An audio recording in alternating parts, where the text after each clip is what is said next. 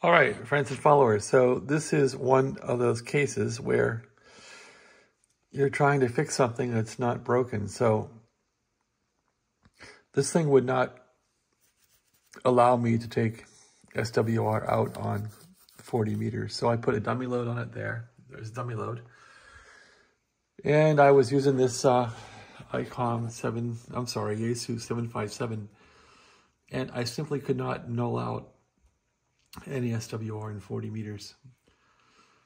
And I kept thinking my antenna tuner is broken.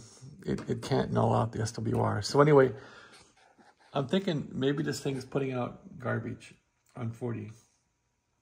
Some component of its output is garbage. Anyway, I jump on the Drake T4XB here and have it running on 40 meters. And sure enough, on the dummy load, I can null out the SWR. So sometimes your antenna tuner is not at fault. Sometimes it's the fault of your transmitter putting out pure garbage. So here we go, 40 meters transmit. A little bit of power coming out. And here's the antenna tuner I've been working on 40 meters, and do a set, do a read, and I can pretty much tune out all the stuff. So that's what you want. And on the other radio, I can't do that. So I deem this thing fixed. It may not have even been broken. I did find some capacitors on the bottom of it, that some 150 puffs at 3 kilovolt working voltage that weren't looking so well. I replaced those. In fact, they're in the wastebasket. So, yeah, this first capacitor here, which is in this position, had burned up. So I'm not sure if that affected 40 meters. I guess it did. But anyway, the worst problem I have now is it's probably this radio here. It's putting out junk on 40, I'm sure. So not happy about that. Anyway, so that's it. So if you can't dial out your SWR, sometimes suspect your transmitter.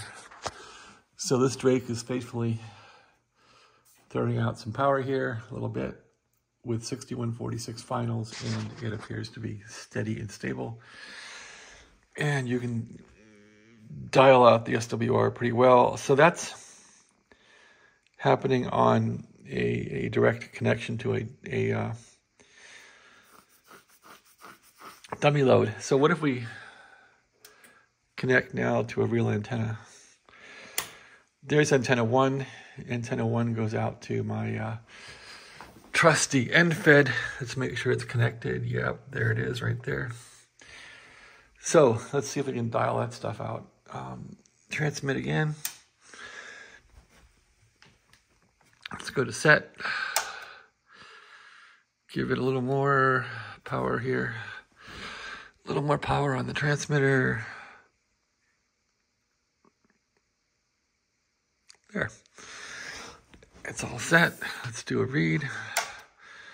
Yeah, so that dials it out pretty well like that, without the dummy load even. And I can